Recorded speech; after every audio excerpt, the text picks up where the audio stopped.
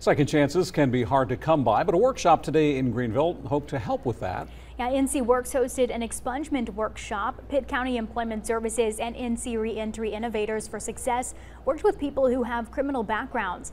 They spent the day not only showing people how the expungement process works, but also helping them prep for jobs. Organizers hope workshops like this will help reduce crime and recidivism rates.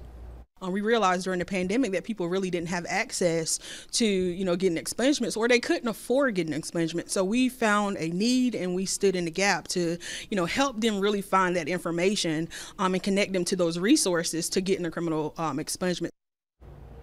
And if you're interested or know someone who is, there's another workshop just like that one happening next Friday from 11:30 to 1:30. We have information about how to reserve a spot on our website, WITN.com.